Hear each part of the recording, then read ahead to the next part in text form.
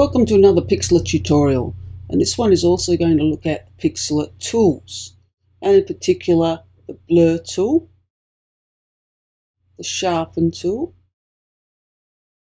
and the smudge tool. The blur tool softens an image and it makes an image obscure. The sharpen tool makes an image clearer. It sharpens around the edges of an image. And the smudge tool smudges and bumps pixels. It's like painting on the canvas. Right, so I've got two photos that I'm going to work with. And the first one is the picture of the dog, which needs some sharpening and a little bit of clean up. So there's a couple of white flecks there in the coat. And then I'm going to take the dog out of that picture and put it into this picture, blur and smudge the foreground, and then create a new image. So let's first of all close that one and start with the dog. So I'm going to duplicate the layer to protect the original, then use the clone stamp tool to remove those three white spots. So selecting the clone stamp tool and control click just to select an area, holding the left mouse button down, just remove those white spots. And you might have to keep resampling just to get the colours similar. Now if I select the sharpen tool, and it has only a couple of qualities, you can change the brush size and the strength. So if I change the brush to about 100 and then start sharpening by clicking, it starts to quickly deteriorate. You need to be very subtle in how you do the sharpening. So let's just undo that.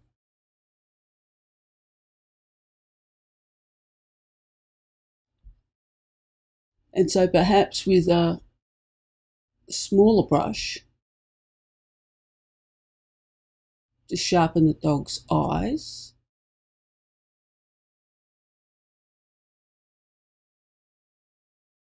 and perhaps the edges of the body. There is a better way to sharpen an image in Pixlr, and that's to use a filter. Up in the filters menu there is a sharpen filter and an Unsharp Mask.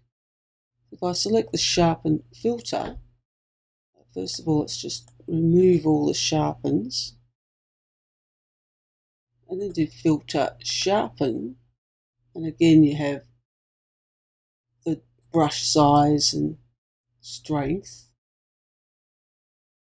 and it works similar to selecting the sharpen tool.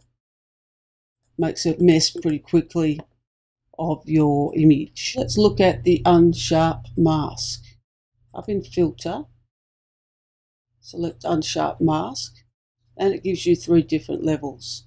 An amount indicates how light the lighter pixels will be and how dark the darker pixels will be.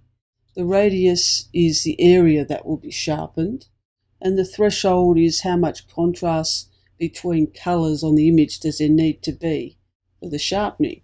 And it's just a matter of experimenting with different levels on each of these three sliders till you get the amount of sharpening that you want. So if I cancel that, there's nothing there now. Go back and move the slider up and down. Too much, because it starts to get very much like an etching. Let's just make these at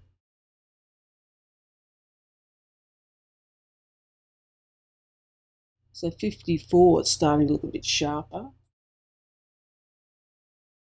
with the radius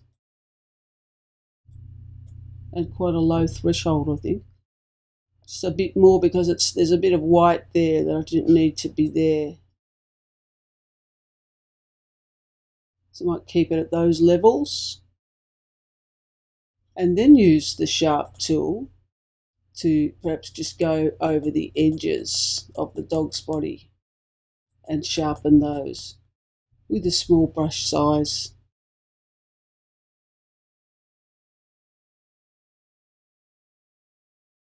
Before we actually cut the dog out of the background.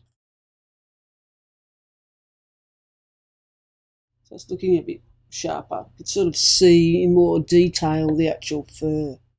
Now I'm just going to save that image as a temporary image just in case something goes wrong. I can come back to that. Save it into that folder. And now I want to remove the background from the dog. Now you can do that a number of ways in Pixlr, as we've seen in previous lessons, using the lasso tool to actually select it, and then maybe the eraser to erase the background. Or the other way that I've discovered recently is using the site clippingmagic.com, which removes the background from a image. And because this one's quite complicated up here, well, there's all the fur, I'm going to use Clipping Magic to do the removal. Open the image that I just sharpened into Clipping Magic. And what I want to achieve is a transparent image with just the dog and none of the background. And in Clipping Magic, anything green we want to keep, anything red can be deleted, and different size brushes. And around the head, you might just have a close as possible to the edge to define the edge a clipping path.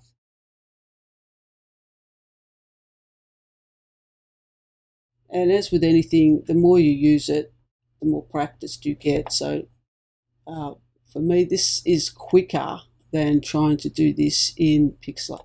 If you go too close to the edge, there's a brush there to remove that line. So I'm too close to the edge there.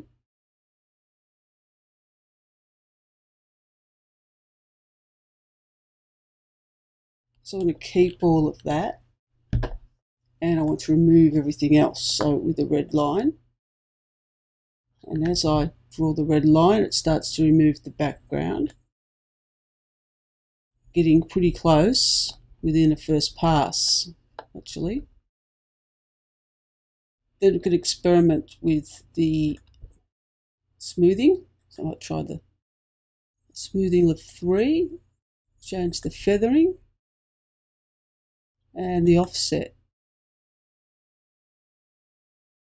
And now start working with a small brush to 5 on actually getting into the edges a little bit more. And I can do it on here, or I can actually go here. So there's some of the fur there that is missing across here. So with the green, put that back.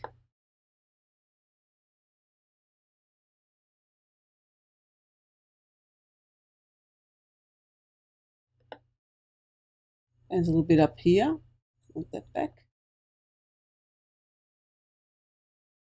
Some here, I've gone too close to the edge.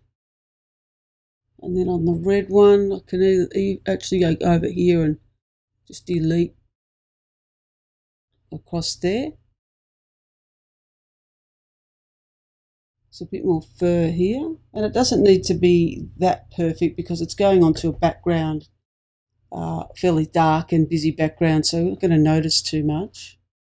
So it's not looking too bad. So I'm going to download that image, download the result, and it's now a transparent image.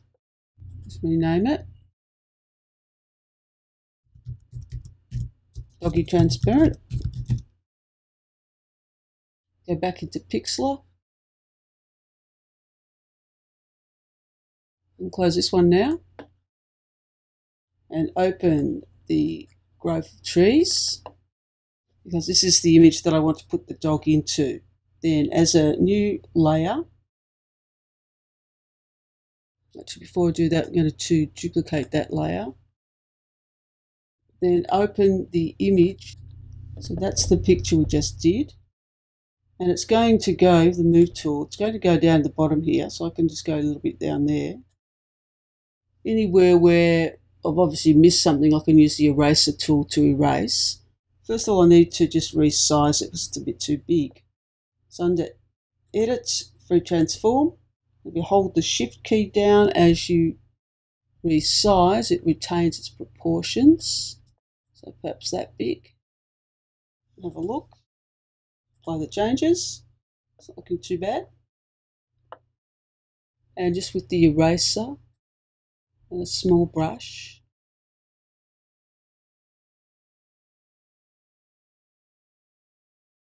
any little part that's looking a bit out of place.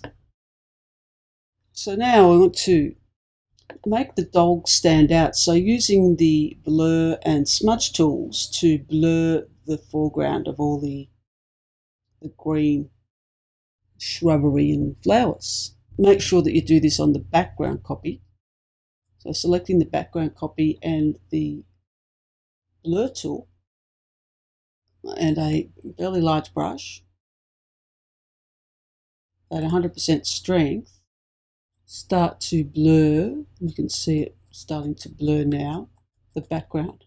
Not too worried about the trees, so leave those as they are, but the foreground, really just want that blurred. And you can see the difference. If you look at on the left of the image to the right of the image, it's much sharper. So you want the dog to be standing out. And then the smudge tool. And the smudge tool needs a smaller strength, because if I do this from now, it really smears it and it doesn't look like any flowers there at all. So it needs to have a fairly low strength. So let's experiment, put down to 13. The brush size is okay. And just want to move that around a bit. Even now it's still a little bit too much. So using the history to undo that and even lower strength. So you can, it still needs to be recognizable as plants, but just a bit more smeared and blurred. So that the dog stands out. I think I'm going to make that dog a little bit bigger. So selecting layer 2 and edit, free transform. Just make it a little bit bigger. And apply the changes. And just erase, might save that.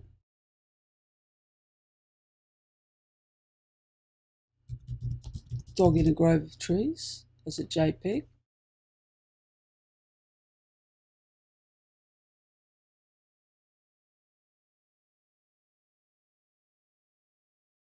Now you could do more with it as well. In the next video we're going to look at how to use filters. For example, the background could be pixelated or have some noise.